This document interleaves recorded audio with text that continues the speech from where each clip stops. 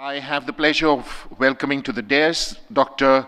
Prem Jagyasi, global healthcare and medical tourism expert, for what promises to be a very interesting session titled Medical Tourism: What are the Emerging Challenges and Prospects? Kindly put your hands together for Dr. Prem Jagyasi.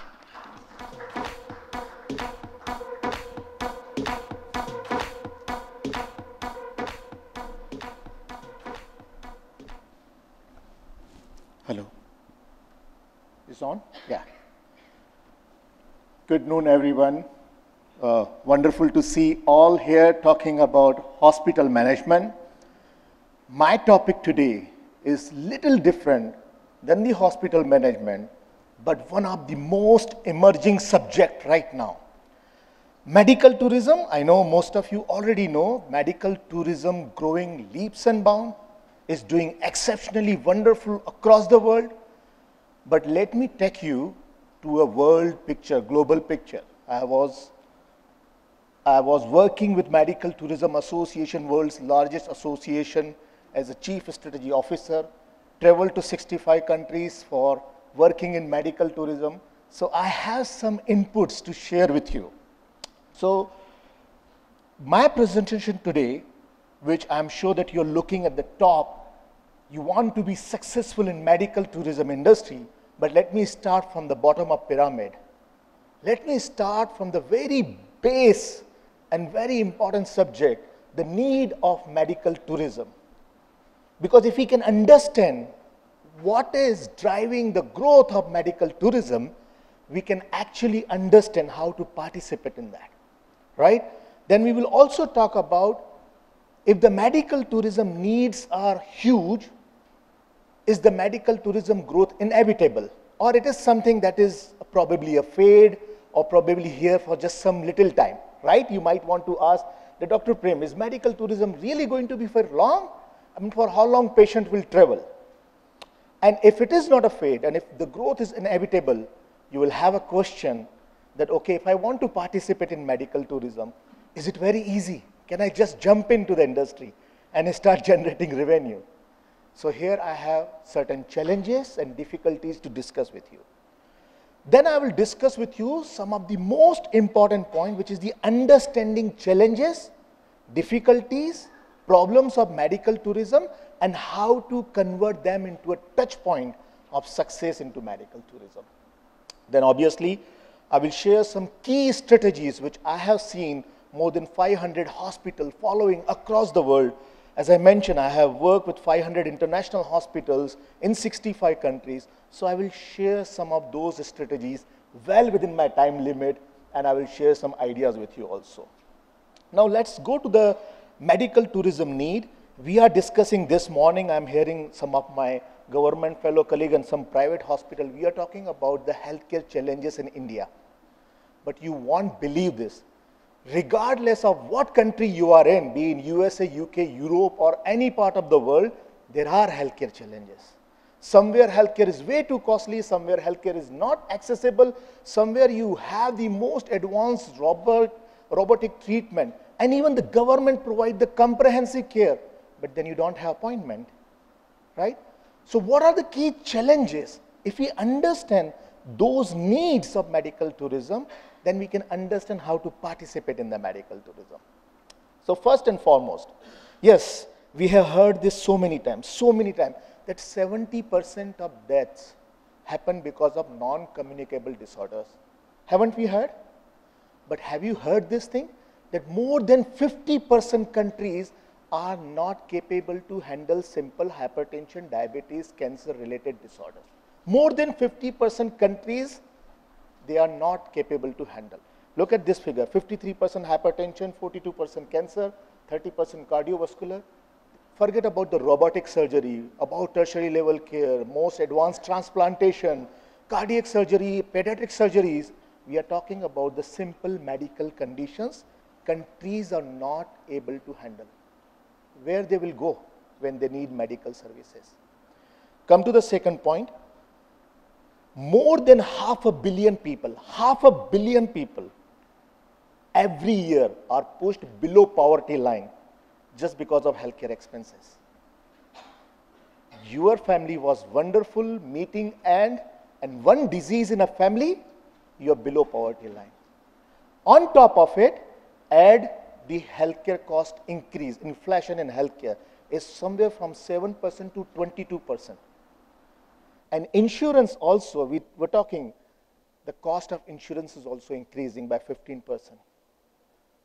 So where these patients will go when they cannot afford the treatment, right? Then talk about waiting time. Millions of patients, 20 million in Canada, only in one province, 6.5 million in UK, millions of patients waiting. There is treatment, there is hospital, there are a number of doctors, everything is available, but you don't have appointment. What would you do in that situation?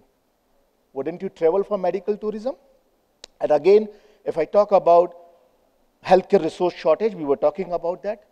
Lower countries, mid-low countries and lower countries are hardly hit, which will affect, the shortage of resources will affect lack of quality of healthcare and high cost.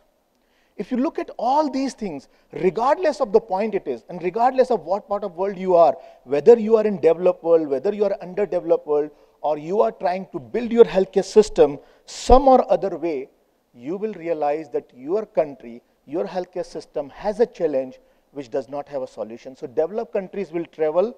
If the condition is not covered by the insurance, they will travel. Developing countries will travel for modern care. They will travel for many other high-end surgeries. And underdeveloped countries, they do not even have a healthcare system. For India, there are 90 countries which are the target market. So medical tourism has an inevitable growth. By the way, my question is, if you have a high demand, high need, you need to have a supplier. If you do not have a good supplier, the demand one day collapses. Somehow some other thing erupts, right? But we see we have a great supply also. Indian hospital, global hospital, hospital across the world, they are interested to participate in medical tourism. Why? Not only it gives a business. By 27, how much business we are talking about India?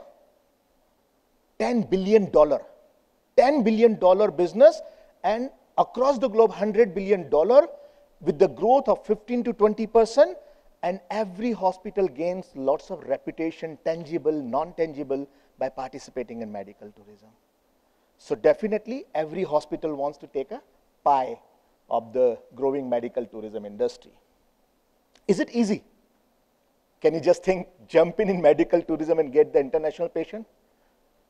To ask you a question, let me ask a question. Is it easy for you to take your mother to Germany for the treatment? What are the problems you might have? You have to book the ticket, you have to book the hotel, you have to book the visa, you have to get the visa, get appointment from the doctor, get the hospital accredited and quality check and all, make sure the language doctors speak, make sure you get the travel arrangement there, make sure that you have all the things in proper place, and when you come back, your medicines are available, whatnot, right? So medical tourism is not really easy industry because there are complexity, there are challenges. But that's the one point I always say, what's the big difference between a successful hospital and underperforming hospital in medical tourism? Is not the one who's technically strong, not the one who does wonderful transplant, not the one who does wonderful cardiac surgery, but the one who understands the importance of support services. Because it's not only about the quality of healthcare. I have seen big hospitals keep on focusing on the low price and quality of healthcare element, while the patient is looking for support services. His travel arrangement, his visa arrangement, his accommodation, everything play a very important role in the decision making. And that's a very big step into a successful medical tourism practices. I have consulted personally hundreds of hospitals where I had done the training not on from the technical point of view, because you see, technical point of view, you are already doing wonderful. You have accreditation, you have quality team, and you're doing great thing. But when patients communicate with you, he wants to have a full comprehensive support system in place. He's not only looking for quality of healthcare services, and that's where most of the hospitals are not able. Their team member is not trained about cultural differences, how to understand the Islamic patient, how to understand the African patient. They had no idea how to communicate with them. They had no idea. So these are the very small things which makes a huge difference. And that's why I say the support services are very important. Then you might ask me a question, Dr. Prem, why these strategies which you are sharing will work? They are working.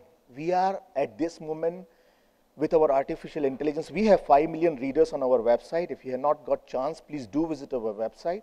5 million readers. We have thousands of patients which we redirect for the hospitals and all. We have 1,500 facilitators who take learning from us, ideas from us, and constantly develop their business. And we would be in a great position to do one-on-one conversation to you and guide you how to develop medical tourism in your business. During the break, please do meet with us. Bharatja is also here, my head of medical tourism department. Do meet with us. So let us grow together and let's give the idea. But the first and foremost, develop a comprehensive support system. Know what to do, develop a relationship management, negotiate better on behalf of everyone, provide that comprehensive support services in international patient department. Let's talk one more strategy which many a time hospitals fail to do is that whenever you get an inquiry of patient saying, I need a knee replacement, how much it will cost? And you send an email back that you need a bilateral knee, $10,000 will cost. This is the easiest way to sign your business death certificate. Easiest way. Why? Because you are just answering on the technical point of view. You are answering on the situational point of view. While you can communicate with the patient and first empathize with patient. These words, sympathy, empathy, compassion, these are wonderful words in medical tourism. Use them. And then also tell to patient, not only we will provide you knee replacement solution, we will also provide you support services. We will pick you up from the airport, make sure you will have better accommodation, make sure your language is done, make sure you have a good transaction, currency conversion and all those things. All those are very important aspects in medical tourism. Definitely talk about customized and personalized care in medical tourism. Patients do not want to be dealt like a numbers, right? Build trust, provide them education, provide them information, provide them knowledge. And obviously transparency also play a very important role. You might have heard some of the articles which are going, some of the investigation, the big corporate hospitals do not provide standard prices.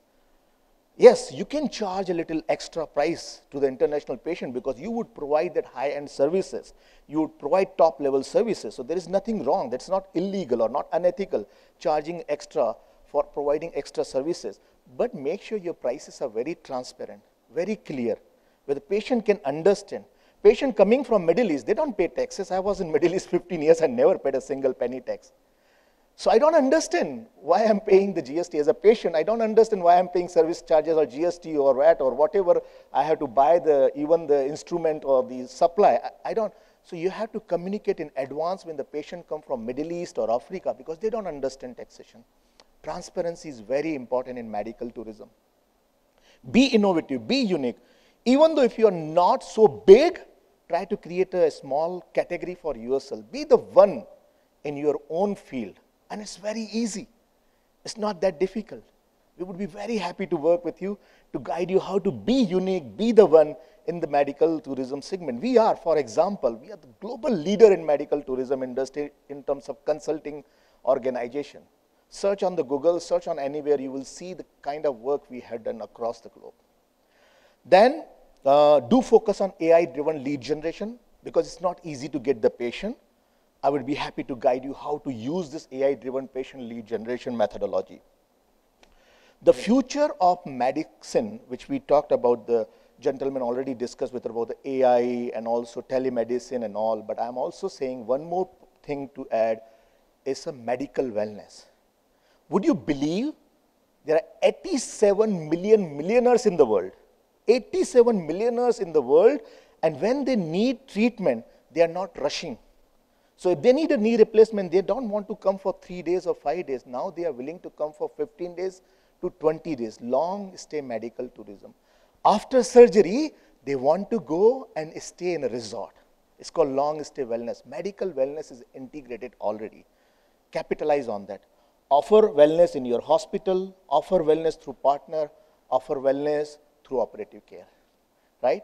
So in short, As a last slide, if you have to make a picture of the slide or if you want to remember anything, this is the most important slide of my entire presentation, which I call 7 Ps of Dr. Prem. Medical tourism will not grow without partners, so develop great partners. Develop a wonderful product price offering with a very clear transparency. Whatever the charges, make it clear. Whatever product you are offering, make it very clear. Do the performance showcase. Showcase what you are good at it. Do the online reputation, proper penetration, understand what is your geography, understand what is the target market, and make sure you promote with AI, because if you do not promote with AI, you will spend over amount to seek patient, and then you will not have a viable business strategy. What you need, a viable and sustainable business strategy as well to get the patient, international patient. And obviously participate in forums like this, international forums, we do master class. We are doing one on 30th September. We are doing another 15th October. Please do join us. Let's grow together. Let's give a hand to India's medical tourism industry, which is trying $10 billion. And then also think how you can position yourself. As in a hospital, you have to define yourself where I want to position. Whether I want to position myself in ultra luxury, whether I want to position as a charitable hospital to cater to the African patient, or I want to position myself as a halal hospital catering to the Middle Eastern patient. You have to position yourself as well.